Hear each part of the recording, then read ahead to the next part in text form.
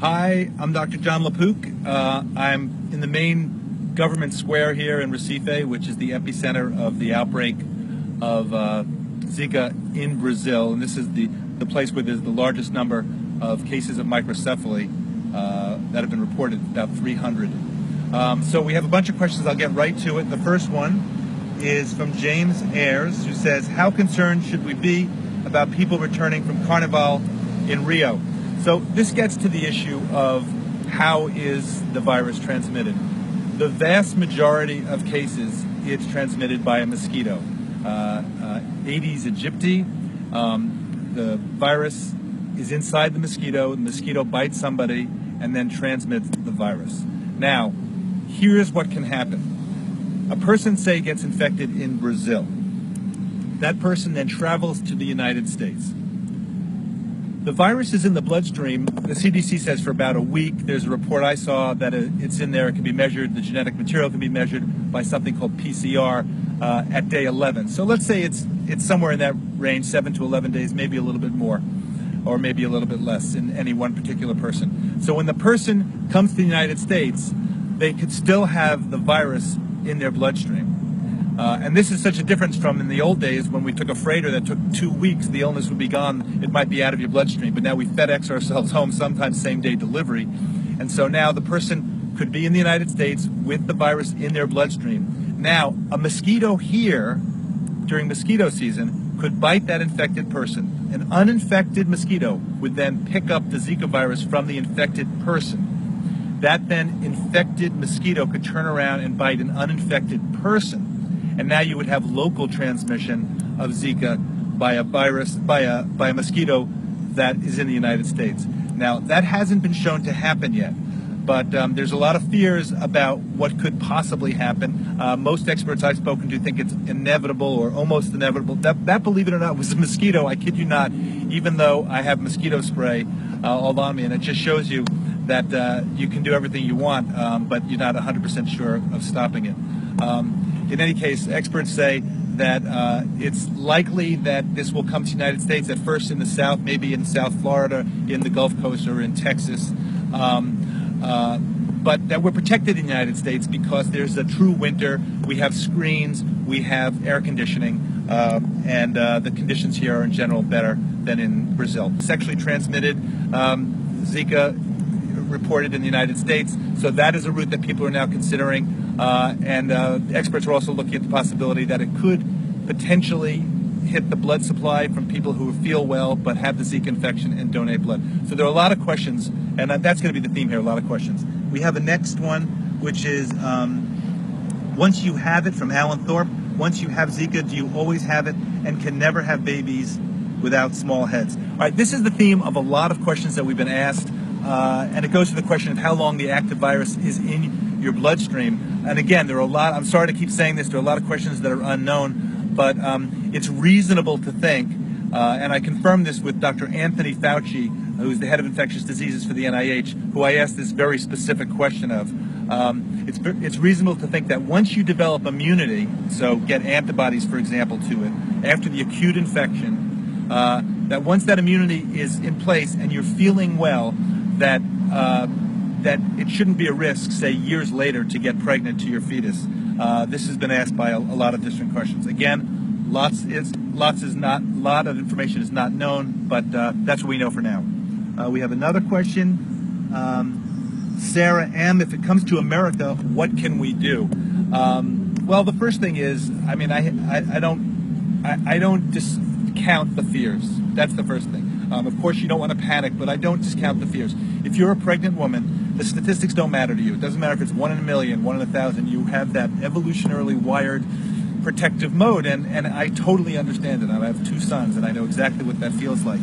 But just know the facts. The facts are that for the most part, it's transmitted by mosquitoes. The United States, the experts think it could spread here, but it shouldn't be widespread kind of outbreak that you're seeing in Brazil, for example, where there's 1.5 million cases, it looks like, and maybe even growing. You can use air conditioning. You can use bug repellent, bug spray, and screens. So that's the best thing you can do. And of course, if somebody is returning from one of these countries and could potentially be infected, then after today's report of a possible sexual transmission, I think it's reasonable to stay away from that person until they're declared absolutely, positively cleared of any kind of active viral infection in terms of having any kind of sexual intercourse or any sexual relations. Do you have any information about anyone developing a vaccine? Yes. Again, Dr. Anthony Fauci from the NIH said that they expect a phase 1 trial, that's the first aspect of a trial, to come into effect to start by the end of this year. But he said it's going to take probably several years. He thought 2, 3, 5 years before a vaccine is widely available.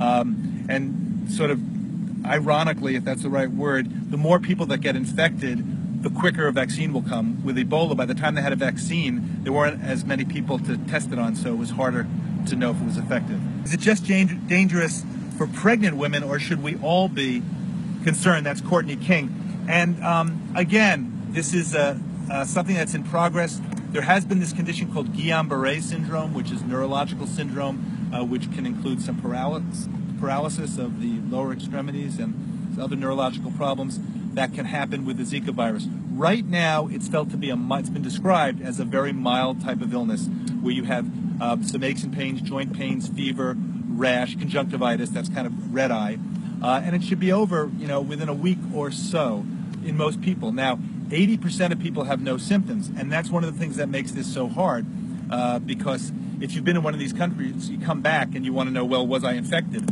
And there is a test called a PCR that can tell if you have active virus in your bloodstream. But the test that can see if you have antibodies to see if you were infected in the past, that's not as accurate. And one reason it's not as accurate and not as widely available is because there's cross-reactivity, there's confusion in the test, and it can give you a false positive if you were previously infected with dengue fever or yellow fever, or if you had a yellow fever vaccine. So it's not a perfect vaccine.